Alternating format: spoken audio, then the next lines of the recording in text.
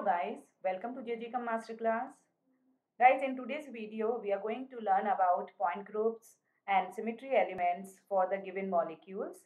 And I assume that you have knowledge of point group and symmetry elements for the basic molecules so that we can focus on these molecules which are listed mainly and frequently coming in the question paper.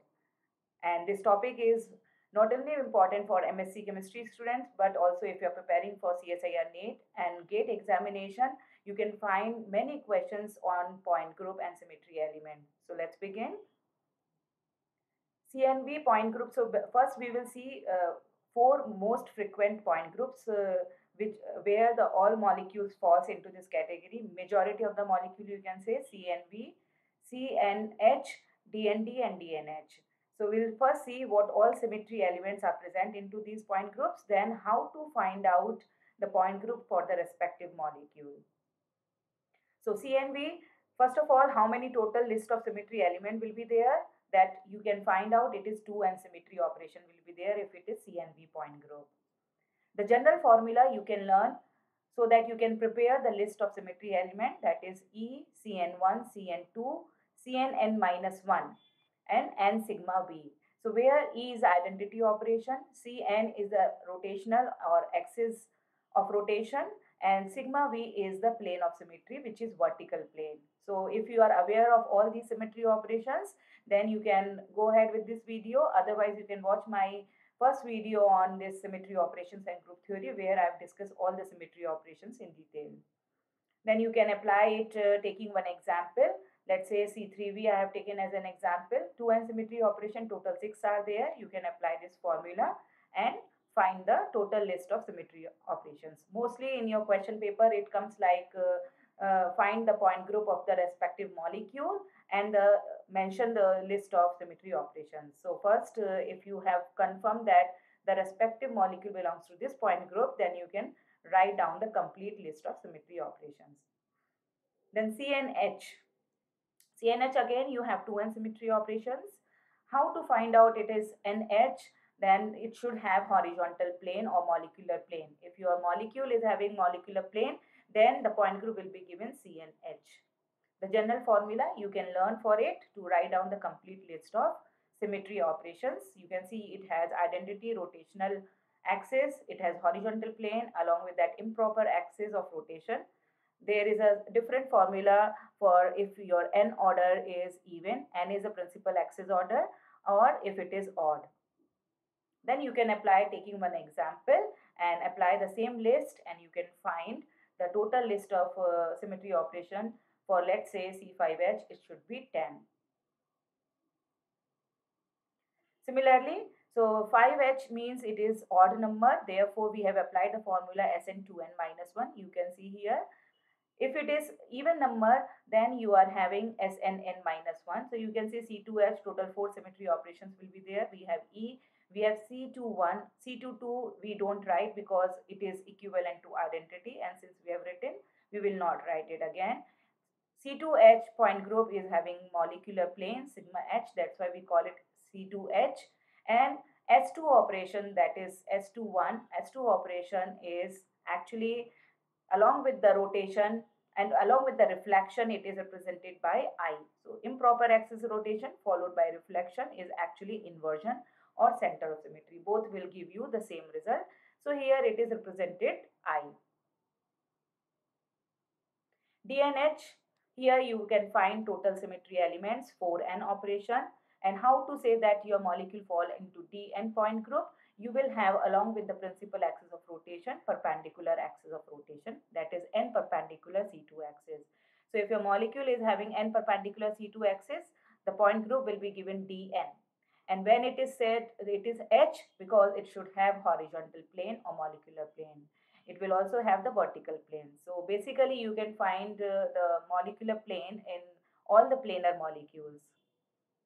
The general formula you can note it down to write down the complete list of symmetry operations. You can see here it has identity, it has rotation. So compared to previous two CN point group, you have extra here perpendicular C2, that's why it fall Dn. You have sigma H, that's why it is NH. You have improper axis of rotation, again for even and odd it is different. And sigma V will be there. You can apply it by taking one example. Let's say D3H. 3 is the principal axis of rotation. 4 into 3, total 12 operations will be there, and you can find it is 12. DND operation, symmetry point group, we will see again it has 4N, and why we will say here D, it will not have molecular plane. So what operations will be there to have DN point group? Again, you should have perpendicular C2, and you have dihedral plane here. And the formula for improper axis is different as compared to the previous. It is NS2N. The general formula you can learn to write the complete list. Here you can find the same list here instead. So sigma H you can just remove from here. You won't be having. It is only N sigma D and S2N till 2N minus 1. You can apply it to one example. Let's say D2D. Total 4N means total 8 operations should be there, and you can find the complete set of operations. Now we'll see one problem. So I am not talking about here basic molecule like water and ammonia. I assume that you have already done it since your exams are very close. So we'll be talking about a few more molecules or complex molecules. We'll start first with the benzene. Benzene, total C6 are there, and it is a symmetrical molecule. It's a planar molecule. And to find out, first step is the principal axis of rotation. What is the principal axis of rotation?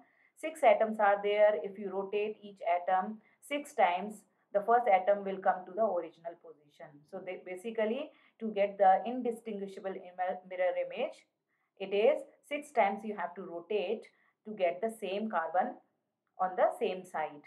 So the principal axis is C6 here. You found the order of axis is 6, and then you have along with that perpendicular C2. You can see the molecule. If you consider and divide the molecule from the center, it is passing through the 2 carbon atom. It looks the mirror image, right? It looks a mirror image. Similarly, you have 2 more perpendicular C2. Perpendicular C2 means perpendicular to your principal axis. So 3-dimensionally, this is the principal axis. From the top you can see, and this is perpendicular axis. So you have perpendicular C2, therefore the point group should be DN point group because you have perpendicular C2. Similarly, 3 more perpendicular with respect to the plane where you have less number of atoms. Previously it was passing through 2 carbon atom. Now it is passing through the 2 planes. So you have total 6 perpendicular axis. We have written the formula N perpendicular C2. N is 6, so total 6 perpendicular C2 are there. And along with that, same we have the definition how to identify vertical plane and dihedral plane, or how to distinguish these two. You can easily distinguish sigma V is passing through the most number of atoms, and sigma D is, we call it, which is passing through the least number of atoms. So basically 3 perpendicular C2 which is passing through the plane, it is sigma D. Same way you are having sigma D, and sigma V is the again same where you have perpendicular C2 passing through the atoms. So total 3 sigma V and 3 sigma D are there. Or you can also write N sigma V, I have written there. N sigma V means 6 sigma V will be there. But in that, if your N is even, half of the plane are vertical, other half will be dihedral. Both are right. The molecule is planar, therefore you have horizontal plane, and again it has inversion also, because if you go, or inversion or center symmetry, if you go from the center to the one side, it is meeting, let's say, this carbon.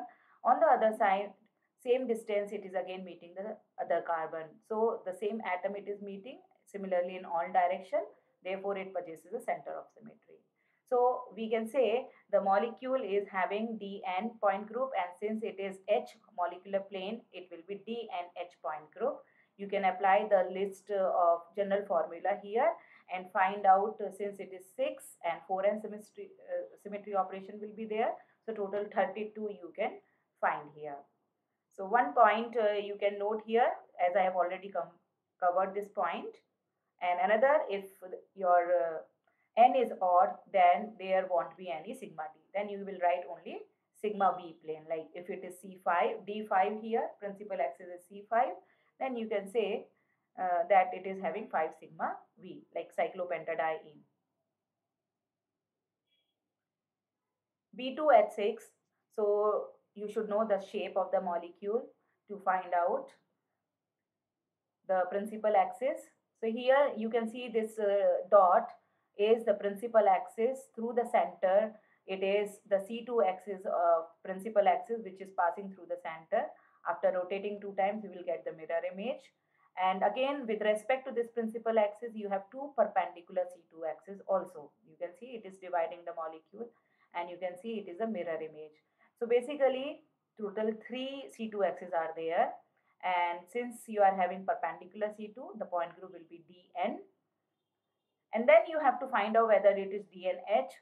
Does your molecule is having molecular plane? You can notice here the horizontal plane is there, which is perpendicular to the principal axis. So your principal axis is passing through the center, right?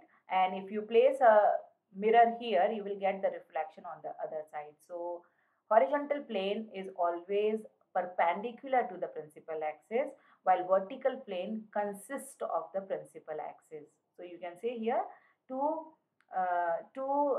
vertical planes are present, and the point group will be D and H, that is N is to D2H. You can see the list by having the same general formula. Now we will see PTCl4, which is a square planar molecule, and you can see the structure of 4-chlorine. If you rotate it 4 times, it will come to the original place. So the principal axis will be C4, right? And next is whether it is CN point group or DN point group. Then you can see, does the molecule is having any plane of symmetry, the horizontal plane? Yes, the molecule is planar, so it has sigma H also. So therefore, it falls in the DN point group. If that is decided, once you set DN, it may be horizontal or it may be DND or it may be DNH. So horizontal plane is there, means it will be DNH point group. You found it is 4, so D4H point group, and you can write the complete list. We'll go quickly because we have to cover 3 more molecules here. Trans Ml4X2, you should know the structure, and again the chlorine, 2 chlorine along with the platinum will fall on the principal axis, and it will not reflect for the mirror image. Therefore, it will behave like the square planar 4 ammonia. Same like PTCl4, it will fall in the D4H point group because the principal axis, whatever atom falls, it doesn't participate in the mirror image. With respect to cis, you can see here I have taken another example. First step is to find out the principal axis. Principal axis, you can see I've taken with this horizontal line, which is C2, because here you can see twice. If you rotate, you will get the indistinguishable mirror image. So it is a C2 principal axis. Now, does your molecule having sigma H? No, it's not the planar molecule, it's not symmetrical. So you don't have sigma H. Do you have here perpendicular C2? No, you don't have any perpendicular C2 also here, because if you have any perpendicular to this, you have 2 water molecule, other side mirror image is having 2 chlorine. So no perpendicular, no sigma H is there, no perpendicular C2. So the point group for the following molecule should be C2V, because you have vertical plane here. One consists of the C2, other also you can have sigma V, which I have made here square. So all these 2 water molecule, 2 chlorine and 1 chromium falls on this plane. Therefore, you have only 2 H2O left, which falls as a mirror image, C2V point group. Staggered C2H6. So if you are aware of the staggered conformation, you can draw, and you can notice here 3 times. If you rotate this, you will get the original hydrogen on the same place. So principal axis is C3. First step is find out the principal axis.